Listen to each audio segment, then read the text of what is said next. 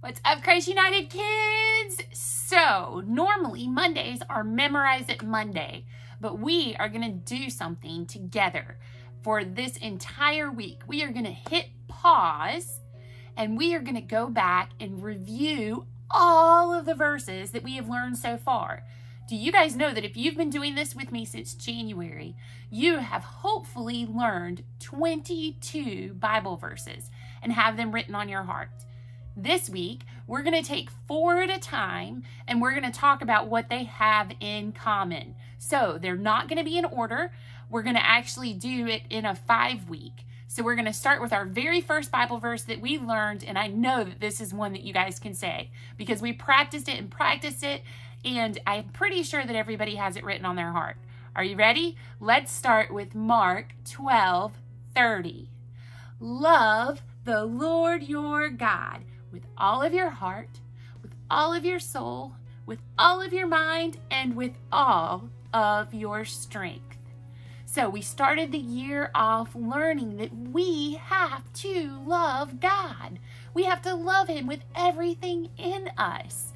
And this entire 6 months or so that we've been memorizing God's Word and writing it on our heart, do you know that we've written more verses on our hearts about who God is? So the next verse that we're going to review today is Luke 5:16. Do you guys remember this one? It says, "But Jesus often withdrew to lonely places to pray." And we learned that in order for us to know God and to love God, that we have to spend time with Him. And that means that just like Jesus gave us the amazing example of Him going off to pray and have time to pray, this verse reminds us that we need to do that too. In order to know God, to love God, we have to spend time with Him. All right. Then we learned something so amazing about God, and this verse is one that I absolutely love. It's one I hope that you guys have written on your hearts, and it is Romans 5:8.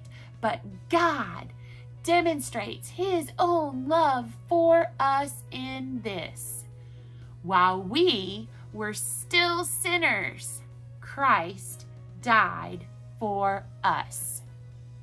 So, that verse is so important because it tells us, number one, that God loves us so much. He loves us and loved us from the beginning of time, even when we were sinners, even when we had sin in our heart. And that is why He sent His Son Jesus to die on the cross. He showed us His ultimate love by sacrificing His Son Jesus. So we learned, let's go back. We learned, Mark 12:30, that we have to love God with our heart, with our mind, with our soul, with our strength. We also learned that in order to love God, we have to know Him. So we have to spend time with Him, just like Luke 5:16 says. Just like Jesus often withdrew to lonely places to pray. And then we learned in Romans 5:8 that God demonstrates His love. He showed us that He loves us by sending His Son Jesus to die for Him. That's not all. We have one more. So our last verse that we're going to review for today that teaches us about God is a long one. So let's see if we can remember it. It's Colossians 2:6 and 7. So then, just as you received Christ Jesus as Lord, continue to live your lives rooted and built up in Him, strengthened in the faith that you were taught. So that verse again goes along with the praying one, that when we ask Jesus into our lives, we have to spend time with Him. We have to know who He is, and we need to live our lives like we are rooted in Him, that we are built up and strengthened in Him. Our faith in God gives us strength. It gives us strength. It gives us everything we need. So, you guys got all of those? I hope so. Tomorrow we're going to do 4 more, but let's pray and thank God for teaching us so much about who He is and how we can show Him that we love Him. Dear Jesus, thank you so much. God, thank you for these verses that remind us how we love you, how we show you, how we know you. God, help us to love you with our heart, soul, mind, and strength. Help us to spend time with you daily, to go by ourselves and spend time talking to you. Help us to always remember that you showed us that you loved us by sending your son, Jesus.